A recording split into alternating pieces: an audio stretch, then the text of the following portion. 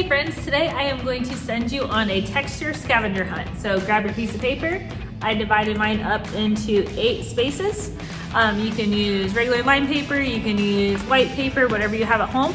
And I also grabbed a crayon. Any color is fine except white probably will not work on white paper, and yellow might not show up great, but if that's all you have, that's fine too. So I'm going to search around my room and try to find some textures by doing a texture rubbing. So what that means is I'm going to lay my paper onto the surface or object that I find that I think has texture to it, and then I'm going to take my crayon and I'm going to rub over top of it. So make sure your paper is on top and you're not drawing on the wall or on something you're not supposed to be drawing on, okay?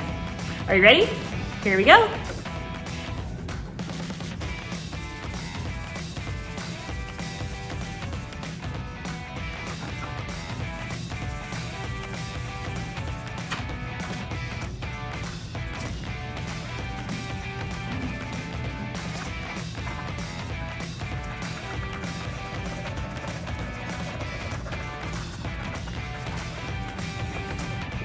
Okay, so I went around the room and I found texture from the cinder block wall, texture from the wood floor. I found a spot on the fire extinguisher door that I thought looked kind of cool. And then I also went over the storage label for my door. Now I'm going to show you another way that you can do textures by different objects you can find around your house too. Here we go. Okay friends, so I found a couple textures around my classroom. And did a rubbing of those. So the next thing I'm going to do is I looked around my classroom and found just some different objects that I thought had a cool texture to them. One of those was a couple pretzels. So I'm gonna set those underneath my rectangle. Kind of scoot them close together here. So you can use anything you are finding around your house. You could use cereal. I wouldn't recommend anything like gummies. Probably wouldn't work very well because they're squishy, but you can find any kind of texture around your house. There's some pretzels.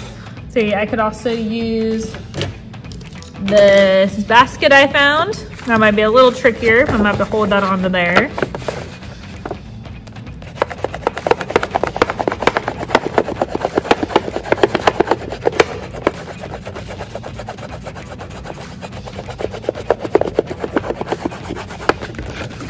That one did not work very well, that's okay.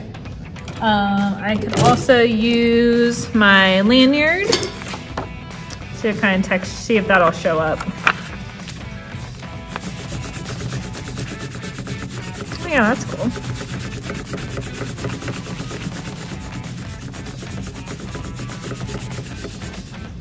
Okay, and then last, found this plastic little grate here. Put that underneath here.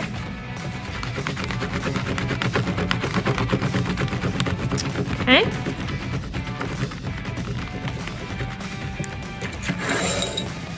All right, guys, so I want you to go around and do a texture scavenger hunt. Like I said, you'll need a piece of paper. You will need a crayon. I would not recommend using white or yellow crayons. It would be a little harder to show up. And I want you to try to find 8 different textures.